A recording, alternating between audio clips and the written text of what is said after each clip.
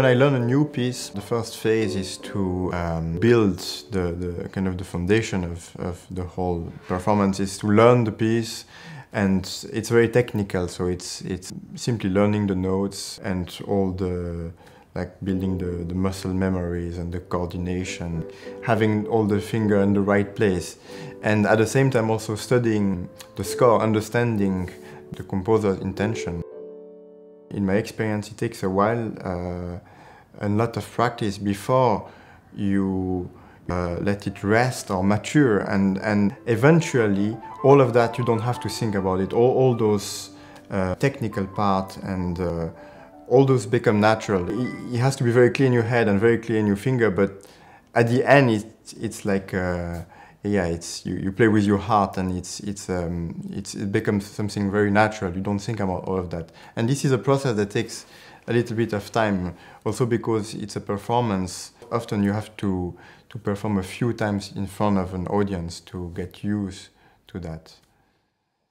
Having to play a piece, a very famous piece that has been played a million times, is of course some pressure.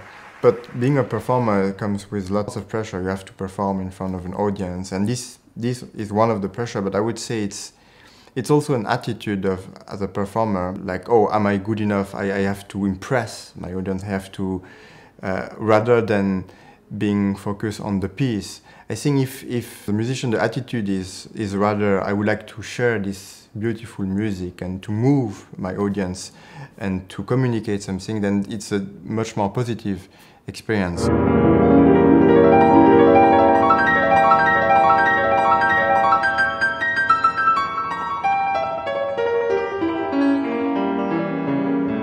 I don't come from a musical family. My parents are artists, but visual artists, painters and movie makers, but they are not musicians, but they really appreciate classical music. So I started the piano when I was 6 years old. I remember I saw a friend of mine performing Fugalis by Beethoven in a birthday party, and that's what made me want to learn the piano, and I started taking lessons. I was 9 or 10 when I started to give a few concerts in Switzerland, and then I kept doing that, and I studied and did competitions.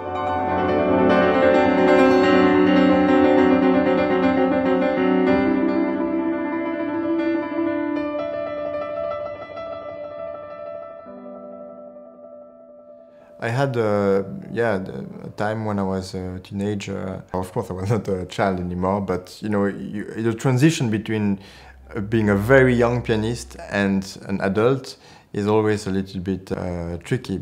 But I don't think I never had time where I was like completely in a state of crisis and say, oh, I hate it and I would like to stop. Yeah. So far, maybe it'll come later. I don't know.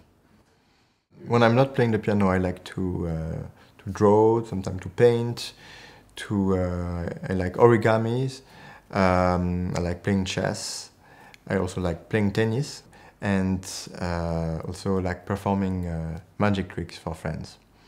Do you want to see a magic trick? There you go. So if you just follow the count like this, it changes.